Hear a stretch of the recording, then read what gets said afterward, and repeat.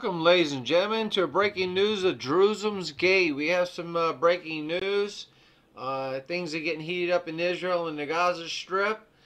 This is coming from AFP. Israel strikes Gaza at the blast, wounds 4 soldiers. Let's read some of the article.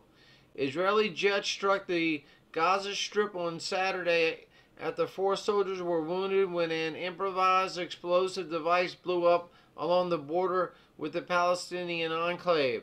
The explosion early Saturday, which left 2 of the Israeli soldiers severely injured, was one of the most serious incidents on the border of the Hamas-ruled enclave since the Islamist movement and Israel fought in the war in 2014.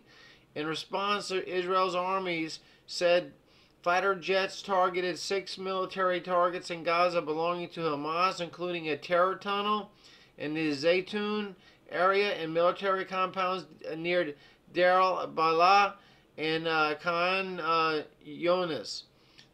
The army then reported a, quote, launch was identified from the Gaza Strip as Israeli territory. Prime Minister Benjamin Netanyahu at the security conference in Munich called the Gaza border incident, quote, very serious and pledges to respond appropriately. So we have a clash in the Gaza Strip, ladies and gentlemen. Israel strikes the Gaza Strip after blasts. Now I did hear that there was rockets that were sent. They hit a rooftop of an Israeli home, and so it's getting heated up. I wanted to get this out to you. It's just now breaking, and as I get information, I'll give it straight to you.